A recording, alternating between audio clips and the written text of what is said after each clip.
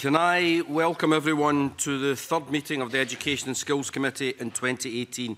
And can I please remind everyone present to turn their mobile phones and other devices onto silent for the duration of the meeting. We've received apologies from Maree Fee. She's attending another committee meeting this morning. The first item of business is a decision on whether to take item 8 of this meeting in private, and are members content to take the work programme discussion in private? Thank you.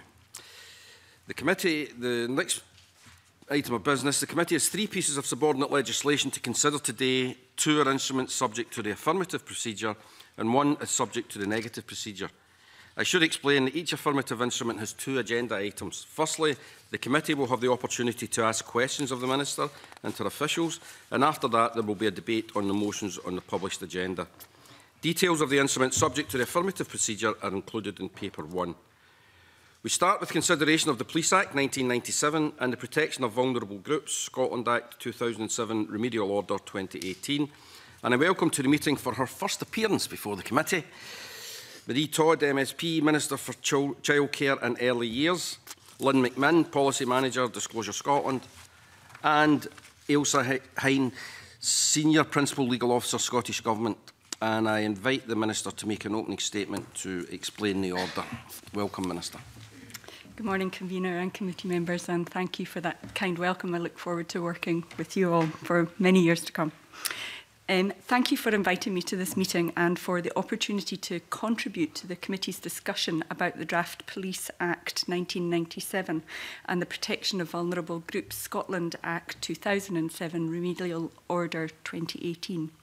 I'd like to thank the Parliament, this committee, officials and business managers for their support in timetabling Parliament's consideration of this remedial order and later the amendment order. The remedial order further refines higher-level disclosure system in Scotland that applies when someone wants to work or volunteer with children, vulnerable adults or in certain professions, for example, financial services. It deals with what the state, that is, Disclosure Scotland, will disclose in response to higher-level disclosure requests. In other words, an application for a standard or an enhanced disclosure or a PVG record scheme.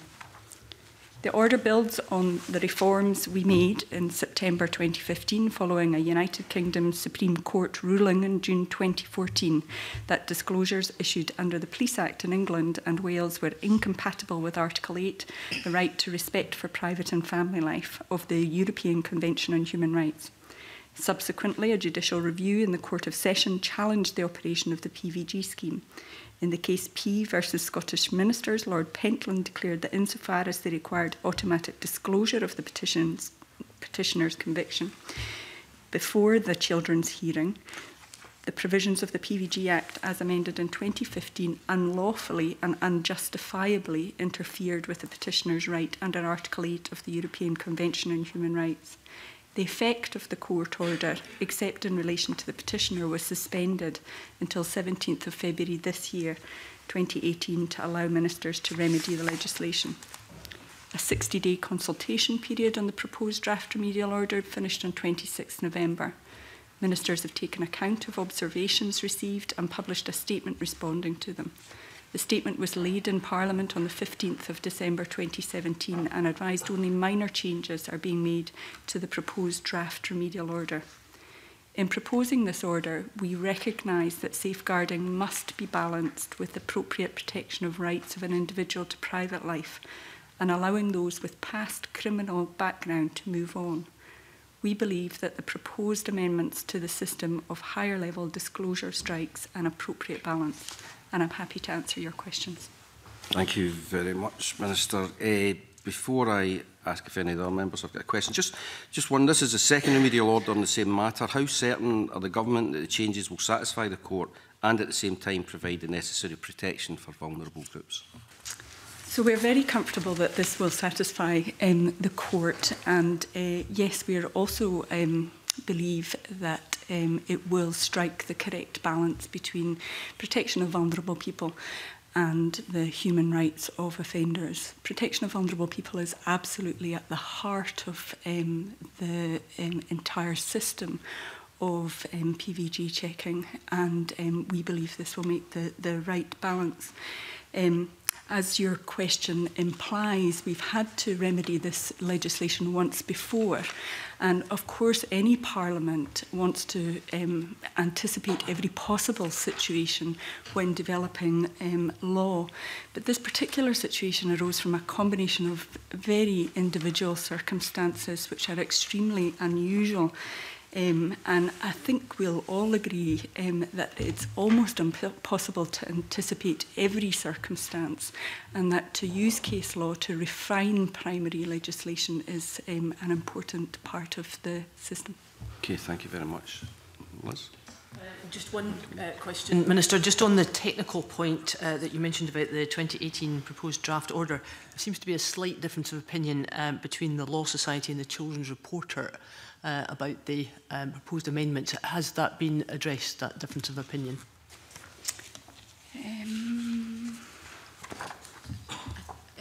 I'm not quite sure what difference of opinion you're referring to. It's here, the quote from the Law Society says that it very much agrees and would support the amendments put forward by the proposed draft order. The Scottish Children's Reporter saying that the proposed remedy may make the situation more complex. Has that been addressed? I think we've taken as the basis of the proposed remedy the judgment that was given in the court, and we followed the judges. The judge proposed certain remedies himself, and we have taken on board those proposals when developing the remedy. So we've been guided very much by the judge in the case which was under review. Joanne, then Ross, then Tal. Yeah, I dealt with specific cases. I want to ask in general terms about something that's drawn from direct experience, and it is of a young person who's going through a tough time in their lives, ends up in a situation which you could imagine, say, in a public place or a bit of a scrap with somebody else, not physical violence or anything, takes the jacket, throws it down. There's a referral to the children's hearing, which the family welcomes because they're concerned that the young person is distressed, there's things going on in their lives, so they accept. And I've dealt with a lot of young people who go into the hearing system for that very reason, and we support this hearing system because it's focused on the needs of the child. There is no proof at court on these issues. However, 6, 7, 8 years later, a young person applies to work in a hospital, and what comes up on disclosure is assault and robbery. Now, that can't be right, and that must be against the view of what the purpose of the hearing system is. And I do note that the Children's Reporter and the Children's Commissioner are expressing concern about this question. You have not enacted provisions in the 2011 legislation which would have addressed this problem. And I wonder what reassurance you can give me that in terms of what is not even a spent conviction, it is as a consequence of a young person's challenging experience at that time, is then coming up in disclosure, and that must be something that's the antithesis of the hearing system. And I wonder if you have a view on that, because I think Liz Smith is right to highlight that both the Scottish Children's Reporter Administration and the Children's Commission are expressing concerns, if not about this order, about the policy that's round about it. So the proposed changes we seek to strike a balance between the proportionality, fairness and public protection issues. At the heart of it, as I stated, is the safety of vulnerable groups, and we think it's important that relevant conviction information is still available for employers in order to make their decision in some cases. So this provides a right to appeal to a sheriff, and the sheriff will take into account the circumstances around the offence when making a decision as to whether it can be removed from the disclosure or not. The sheriff will also take into account the type of work or the reason for the application for disclosure when making that decision. So we think this puts in place a really robust system which strikes the correct balance between protection of vulnerable groups and the right of individuals, and particularly young individuals, to move past offending behaviour. So you think that a young troubled person who goes into the hearing system to get help can have something that's never been challenged? I mean, I think if it had been challenged in court, they would have challenged that description of it being assault and robbery or whatever it might be. that a young person who goes into the hearing system ends up 6, 7, 8 years later being defined in disclosure as somebody who is not able to do that particular job. And I hear what you say about appealing to a sheriff. How realistic is that for most people as a redress? Now, you may not be able to deal with it in this order. What I would look for are reassurances that you will look at this question, because I am very troubled that young people I encourage people to go into the hearing system. I encourage them on the basis that they would get help and get support. They would, because of the authority of the panel, they could draw resources to that young person. They don't ever get the opportunity to test in court the description of what the offence is. And later on, they end up in a position where it creates the impression of something quite different from what happened. And also I would say that even if theoretically you could appeal to the court, the damage is already done, because somebody has looked at your application. They're not necessarily going to tell you that's the reason why they're not employing you. Can I just clarify that the disclosure won't have been seen by an employer if someone chooses to appeal, to make an application to the sheriff to have a conviction removed? This young person only knew about it when they went for the job and then were told why they didn't get it. Right, okay. Well, that may have been under excuse me, previous. let's speak through the chair. The Minister, you've been asked a question about, will you take that away, will you have a look at and see about how we can deal with that in the general. It's not about a specific order. No, and I would absolutely take it away, and I would we'll look again at the. I mean, my understanding is that what's disclosed on the disclosure should not necessarily prevent you from getting a job. What it does is give the employer information in which to risk assess the situation, and there are protections in place for people. However, there's a genuine point there that what's on the disclosure will impact on decisions. Absolutely, and I will take that forward. There's a second related issue to this, which is, I mean, I hear what you say, but I think that the reality is that people are choosing amongst a whole range of people. They're making a judgment on somebody without having the full information. Can you give us reassurances around spent convictions and disclosures that we have the same level playing field as in the rest of the United Kingdom? And as somebody has raised with me the issue around spent convictions, that if they were elsewhere in the United Kingdom, their offence would have been deemed by now to be a spent conviction, but the Scottish Government has not yet caught up with that, and despite correspondence with the Cabinet Secretary, it's not been resolved. I think I'm going to ask my officials to answer that particular technical aspect for you. The legislation is very different in the four nations in the United Kingdom. So the Rehabilitation of Offenders legislation is within devolved competence, so then there's quite likely to be some divergence between England and Scotland. And the English rules on when convictions became spent were changed, I think, in 2013. And the Scottish Government is currently looking, as far as I understand, at the Rehabilitation of Offenders Act. There was a consultation on it, and there's also to be a management of offenders bill at some point in this session. I think it would be a matter of some benefit to us if we knew what the planned timetable for that was. My understanding is that while it's been resolved elsewhere in the United Kingdom, we're getting reassurances that it will be resolved in Scotland, but hasn't yet been done so. So if I could get a timetable for that, that would be extremely helpful. Okay, thank you. Very briefly. Convener, just to pick up on the issue that you raised yourself, the Minister's kindly agreed to give some clarification on it. I think to pick up from what Joanne Lamont was saying in her first issue, the problem we have is that obviously there's one group, the Law Society, is giving a very distinct legal ruling on this, whereas the other two who've given us some comment that's of slightly more concern are those that are working with the children's hearing system. And I think we want to be absolutely clear in our own mind as a committee that there is no serious problem there, that legal experts have taken a very different view from those who are dealing with children, as Joanne Lamont has said, that have asked to be in the hearing system or recommended to be in the hearing system because they want help. We would not like to sign up to something that was preventing that. Sorry, Ross. Yeah, thanks, Convener. It's not a question, just I feel before we proceed I should refer members to the fact that I'm a member of the PVG scheme, clear to work with vulnerable groups on behalf of the Church of Scotland. Thank you very much. Tavish? Thank you. Yeah, I just wanted to ask a question related to Liz Smith's question about the Children's Report Administration, because in the evidence to this committee, they have said that this proposed remedy does make the situation more complex and confusing, and they say, and therefore less fair as a result, by creating two separate lists of offences with a right to have a sheriff review offences from either list. I just want to understand why two separate lists are being created. So the two separate lists of offences were created with an earlier remedy back in 2015,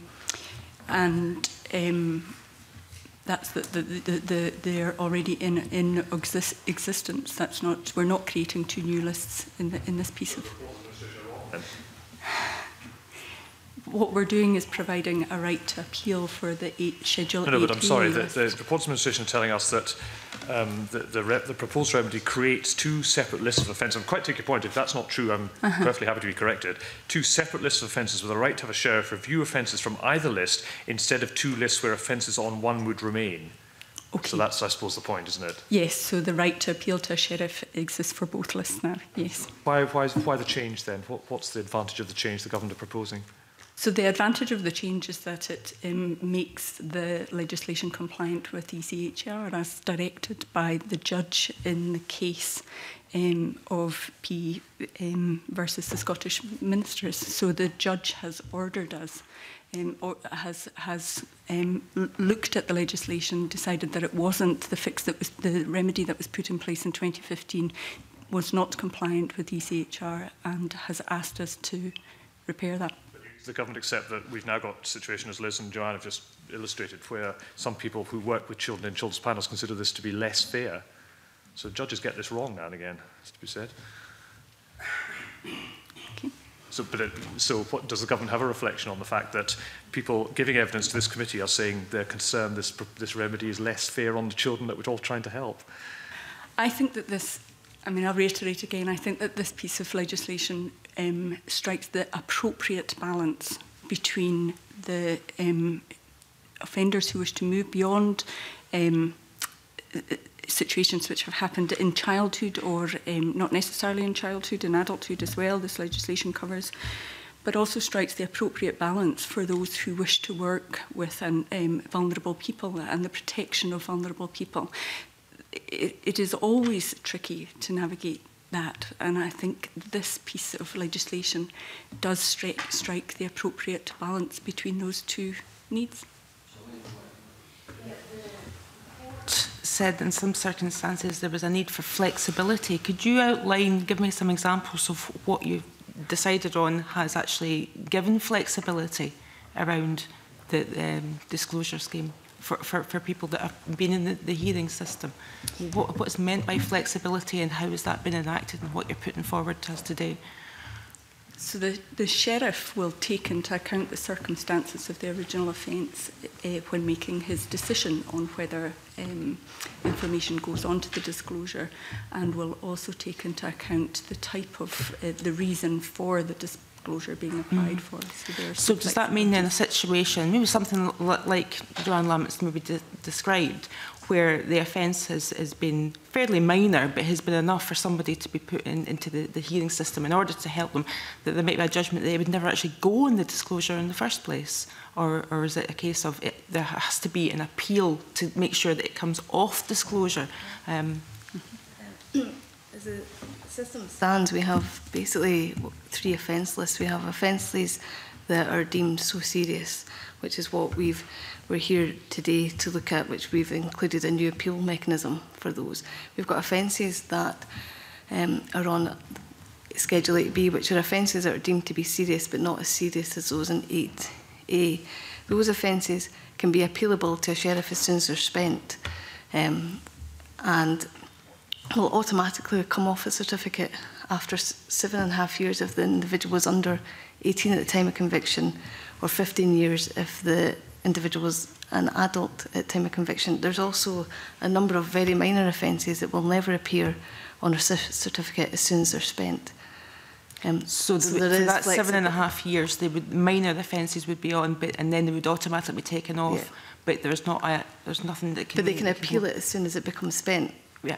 Okay. So that might be 5 years or however long the rehabilitation period is for the disposal that they've received. So it wouldn't have to be 7.5 years, it could be well before only that point? Only if it's an 8B offence. Any offence not in Schedule 8A or 8B will just come off as soon as they're spent and will not be disclosed if they're spent. Right, thank you for clarifying that. Thank you. Okay, Oliver, very briefly then, Joanne and then George. Thank you, Convener. I wondered if I could ask the Minister what consideration was given to the alternative approach set out by the Children's Commissioner that would have moved the onus onto authorities to argue against a presumption that information should automatically be removed after a set period of time. I think at the moment we have a number of pieces of legislation and reviews going on which all fit together with this to make a bigger picture, and one of them is the minimum age of criminal responsibility review, and I think that's where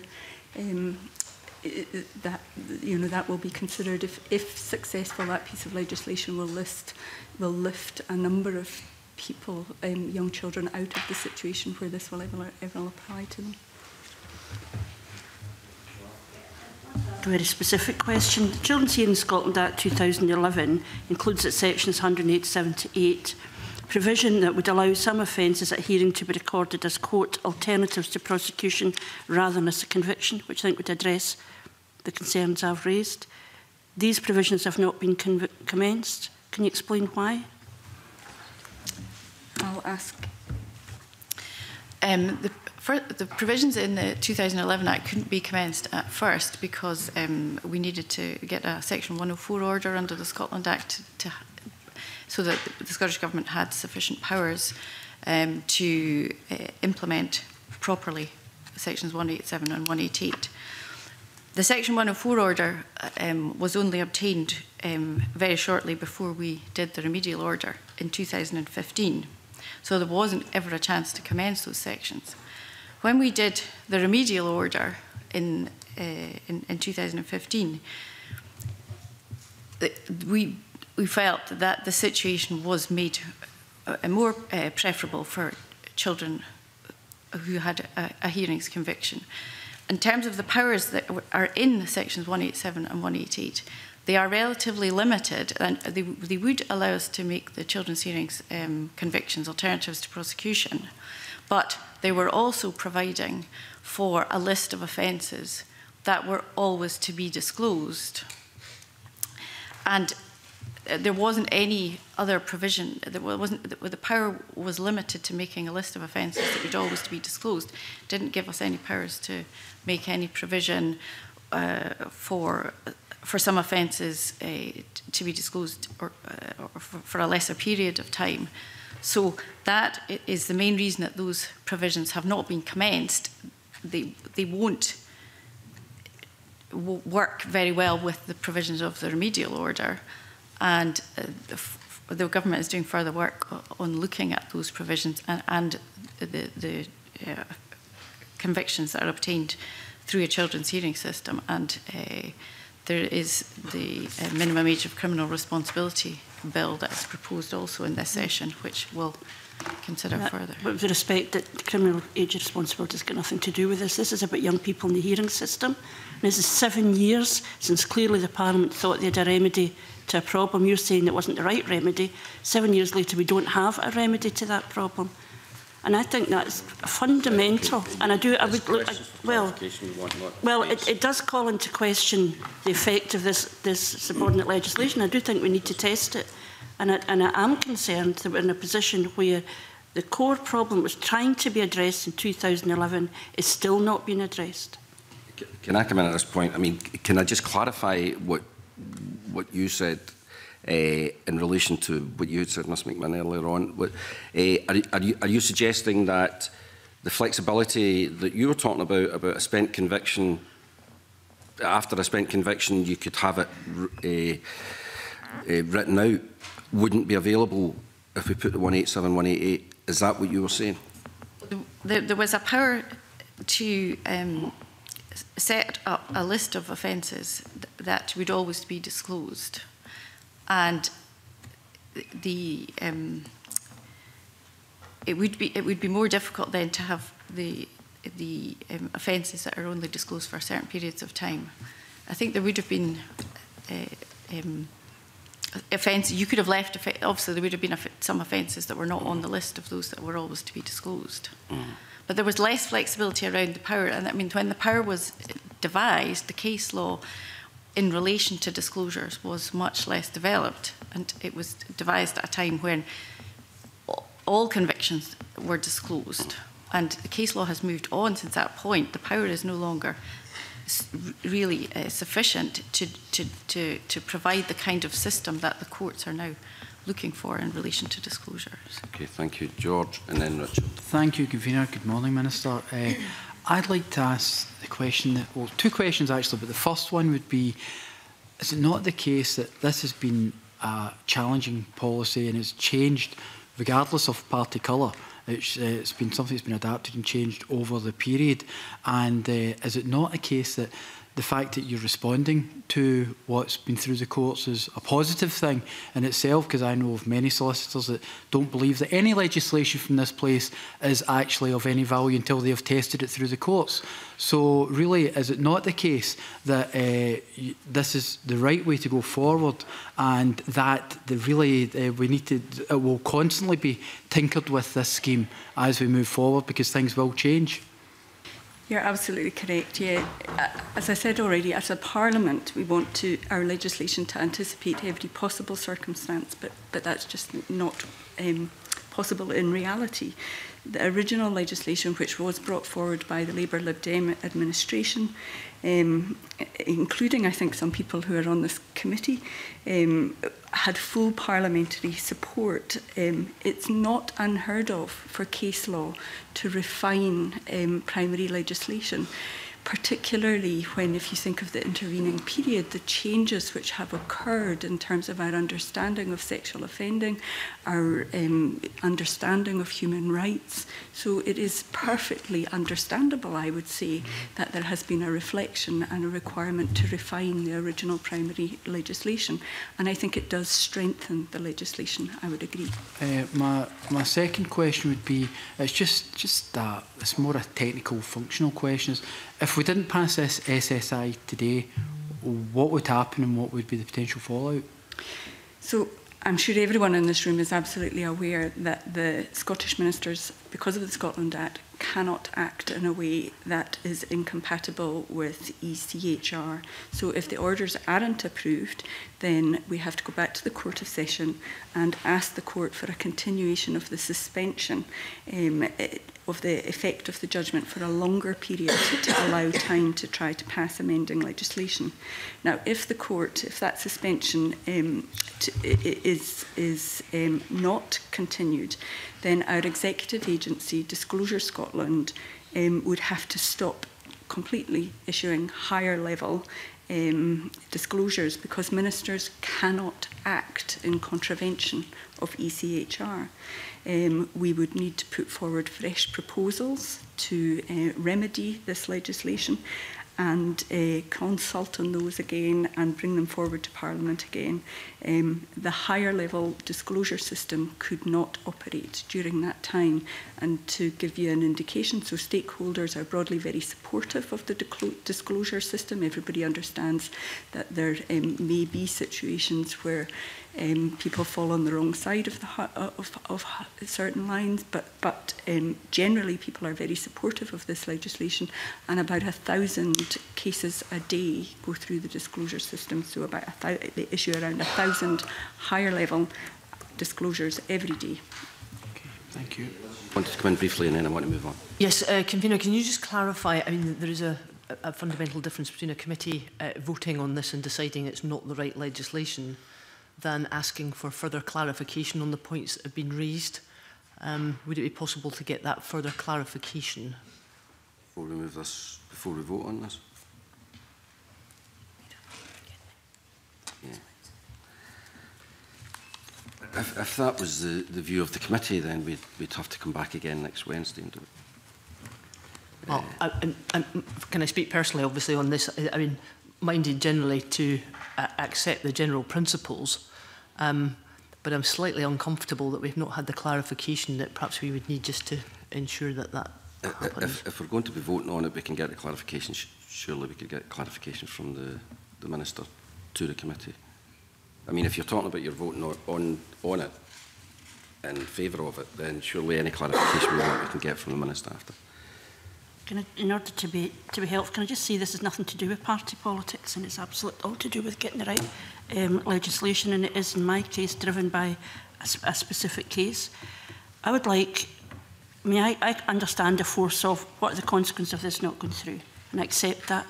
But I would want an absolute commitment to look at the question, the policy question that drove the legislation in 2011, and would look at the consequences for young people of having been described as having a conviction, when we all know that they were troubled and there was difficulty, and that's the very purpose of the hearing system. So the reassurance I would be looking for is that there would, I'm quite happy to write to the Minister separately on a specific case. We've had correspondence with the Scottish Government before on this, but I would be looking for an absolute commitment that you would look at the policy area and a timetable to address this, because I think that's what the Children's Reporter and the Children's Commissioner are wanting.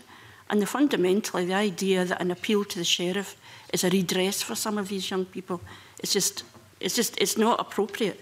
And so it's connected to the policy that drove the Act in 2011 and what actually is now getting taken to address that concern. There's a separate issue, which I can again write to the Minister about, around spent convictions, what's happened elsewhere.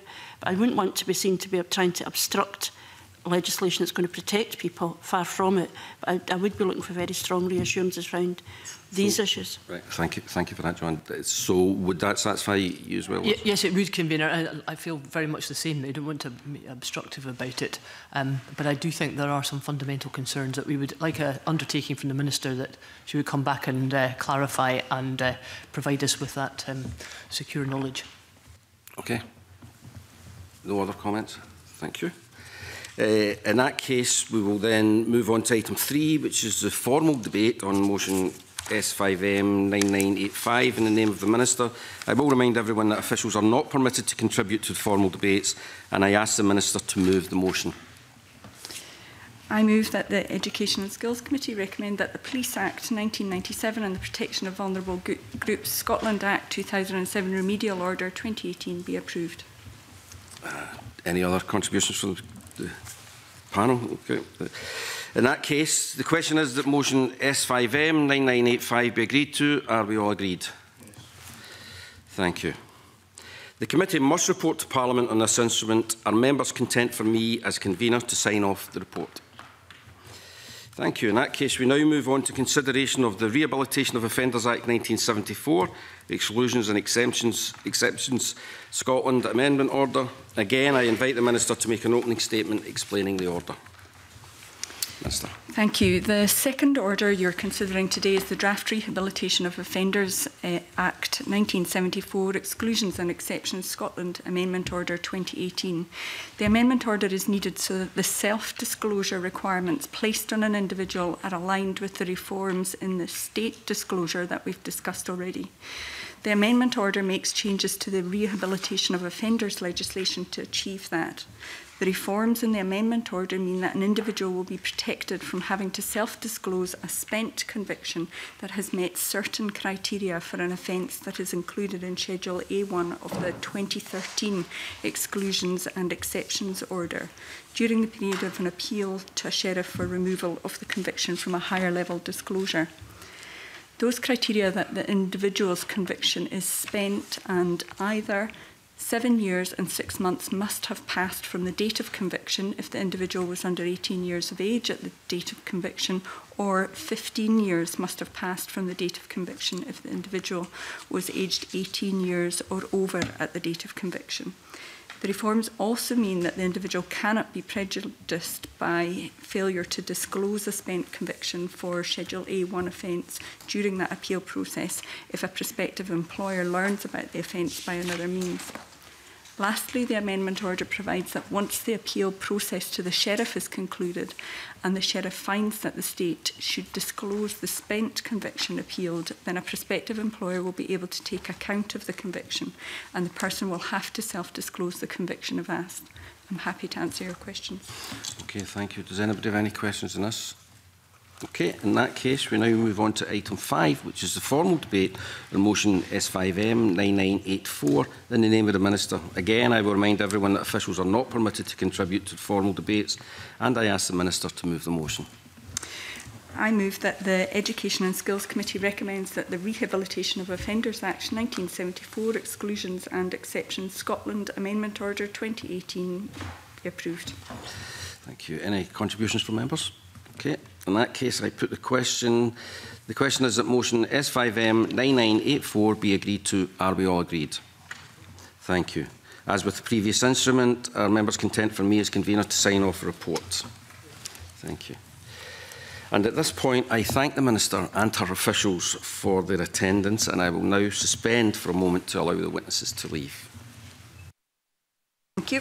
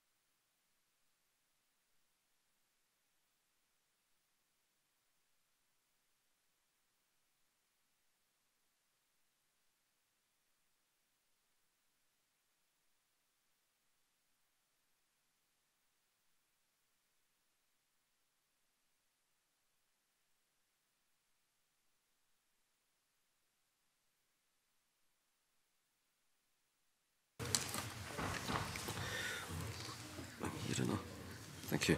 Yes, the final piece of subordinate legislation the committee has to consider today is the Teachers' Pension Scheme Scotland No. 2, Amendment Regulations 2017. It's SSI 2017/454, which is a negative instrument. Details of this instrument are provided in paper 2. Do members have any comments on this instrument? I'm taking your silence as no. In that case, thank you very much. We'll move on to the next item of business. Is consideration of responses to the committee's report on school infrastructure published in October 2017. The responses to a report are included in paper 3, and before I ask for any comments from colleagues, I would like to say that this inquiry built on the work of Professor Cole and his inquiry into school closures in Edinburgh.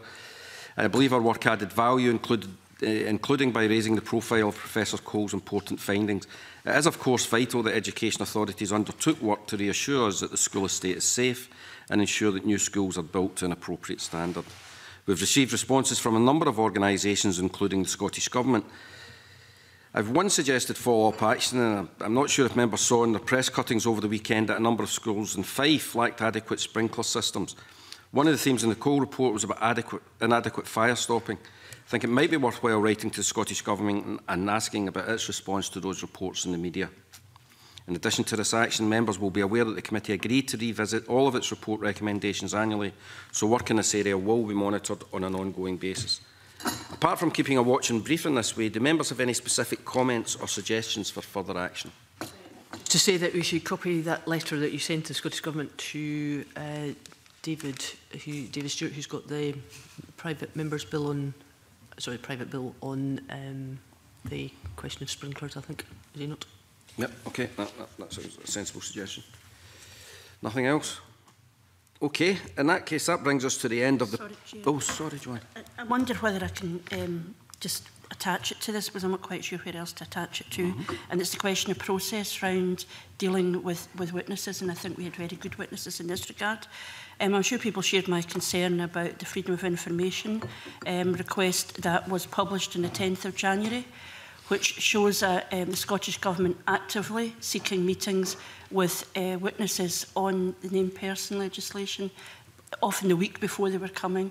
There's a whole series of emails to a whole range of organisations who were given evidence to this committee, seeking meetings in the week before explicitly to discuss their evidence to this committee, which I think is quite different from the Scottish Government in their routinely looking to meet with stakeholders. And I wonder whether it would be worthwhile writing to John Swinney asking for him to respond to the suggestion that would come from what the FOI looks like, which is that they've actively tried to engage with those giving evidence ahead of their evidence to this committee.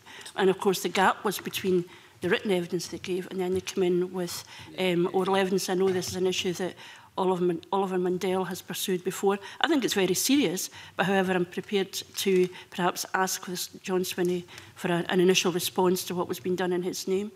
Well, we are just going on to the work programme. If you think that's an item to be discussed, then we could do it in the work programme in the private session. Excuse me, you've got it out there.